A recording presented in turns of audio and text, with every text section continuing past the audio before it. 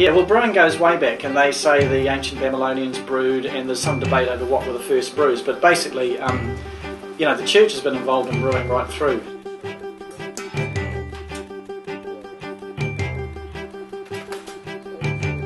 As everyone pretty well knows, you know, a lot of the monasteries brewed, and that was their source of income and sustenance. And the monks, they were pretty ingenious chaps actually, because they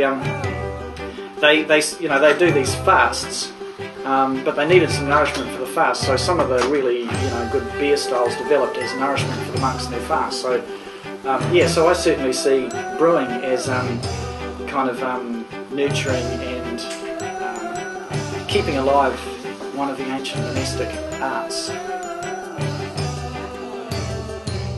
So yeah, there is a spirituality to brewing, and I mean, I certainly see brewing as a kind of, well, not a theological thing, but something that's alive for my faith. The ingredients of beer, malt, it's grown in the dirt, the soil. Hops, yeast, they're little fungusy things that were cultivated, and by that kind of magic of putting it together in the process of heating it and steeping it and around the kettle, you produce this amazing thing. And there's so many varieties and kind of styles to explore.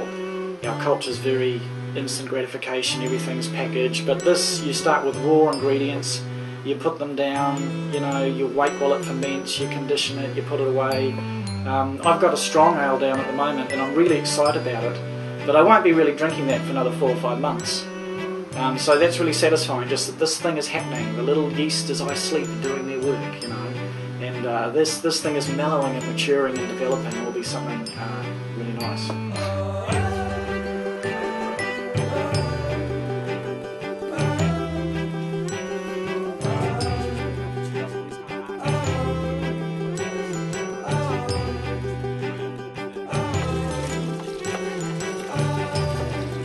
We've got a problem in New Zealand culture, and there is absolutely nothing to commend binge drinking.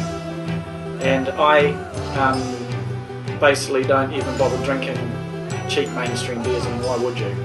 Brewing is about something that is good and wholesome and that you appreciate and enjoy. Binge drinking is, it's just daft. If every household brewed their own beer, it would be world peace. Because there would be nothing left to fight over.